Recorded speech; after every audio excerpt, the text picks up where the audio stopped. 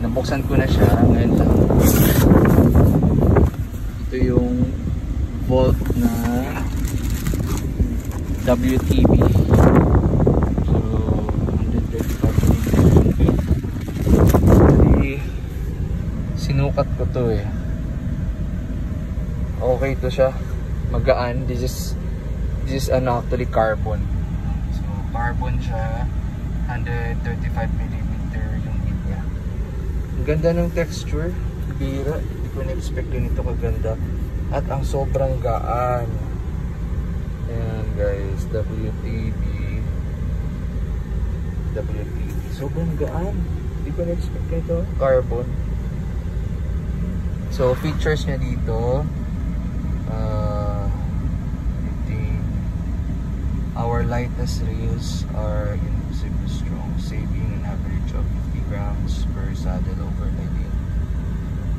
Padding niya, DNA, lightweight cushioning designed to last. So tinry ko lang to kasi bumili ako dati ng saddle for my mountain bike sa Specialized, which is yun yung power arc. Yun, talagang umupo ako sa computer nila so that makuha yung proper ano ko ng bone ko. But still masakit siya eh. Pero sa review kasi nakikita ko, marami nagsasabi for long rides, even sa trail, okay yung WTB. So gusto ko talagang masubukan. Kasi syempre we're planning to do long rides eh. So gusto natin yung isang type comfortable, diba? So WTB, narrow siya, and may check.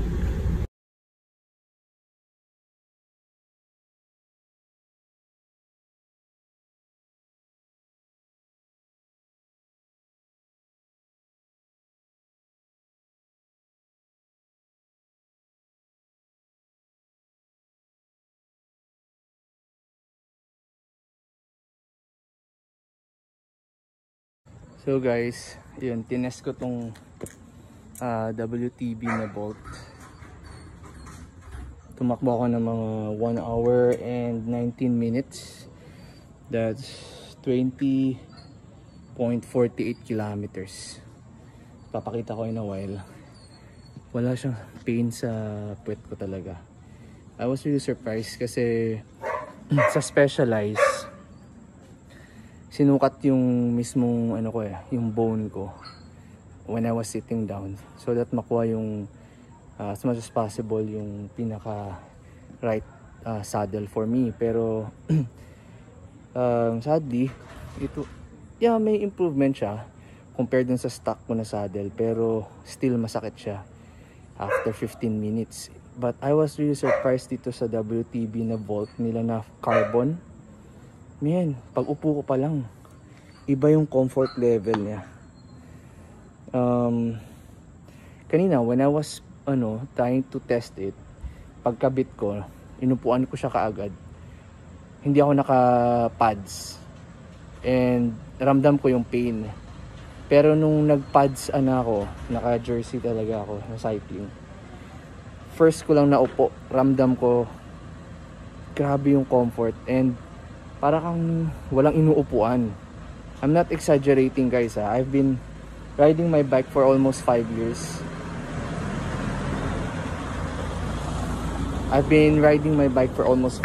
Pero ngayon ko lang talaga na feel na yung comfort na ganito. So it's a good decision. Akala ko nga kanina nagkamali ako ng decision to buy this kind of saddle. Kasi nung chinek ko yung size ng based sa computer is 153, pero lumabas na this one, itong nabili ko, is only 133 yata. I'll double check it later. And nung inupuan ko siya na walang pads, masakit literal. Pero nung nagpads ako, surprise na wala talagang pain. Yung sa Specialized ko naman na power arc, whether whether naka pads or hindi. Ay, kanino? Number 3 po. Number 3? Stephen? Sa akin. Oo. Picture ako lang. Sige, sige. Sorry ha, nakailaw pa. Okay lang po. Thank you, thank you. Sorry sa interruption, dumating na yung ano ko, cash box. Oo.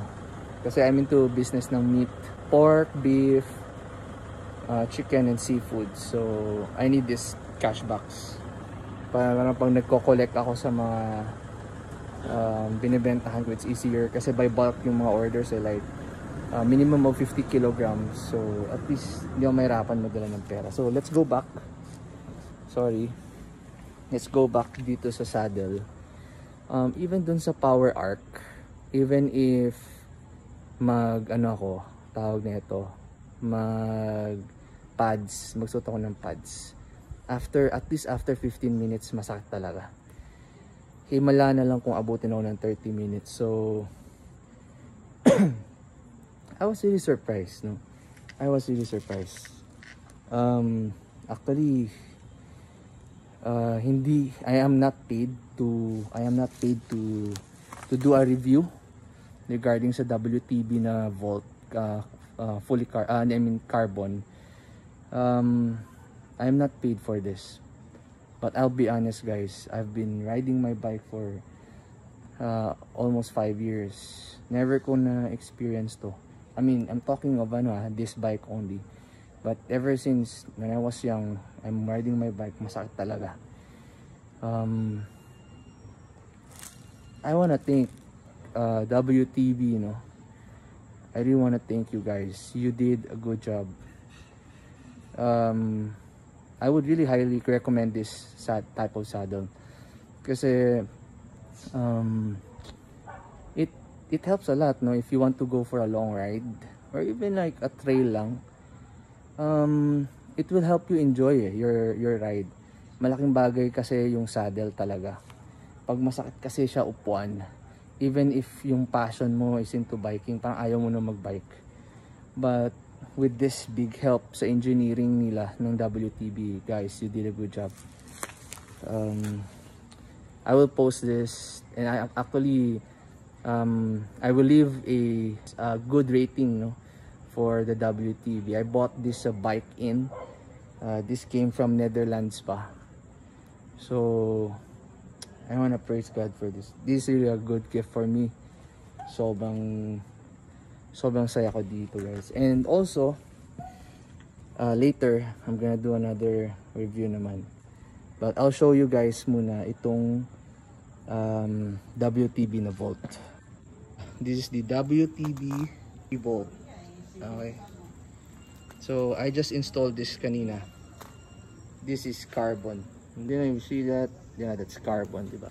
Itong WTB carbon did a good job talaga. This is worth 6,000 I think plus, pero sulit. Thank God for this talaga. Sobrang I highly recommend this, guys, sa inyo. Mas better kung ma-experience nyo, no? Talagang you ride on it and try to test it kung talagang you're comfortable with it. Yeah, that's it. Thank you for watching. Bye.